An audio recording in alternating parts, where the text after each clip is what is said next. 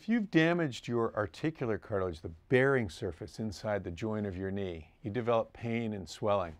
We developed a technique called the articular cartilage paste graft about 20 years ago now that uses your own bone, cartilage, and stem cells to create repair tissue over that damaged surface. Articular cartilage paste grafting involves harvesting articular cartilage bone and stem cells from inside the knee, making it into a paste, and grafting it on to the damaged part of the articular surface inside your joints.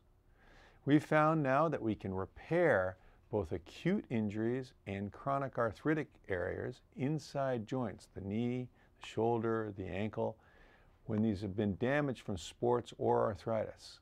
And the repair tissue provides relatively great pain relief and improved function.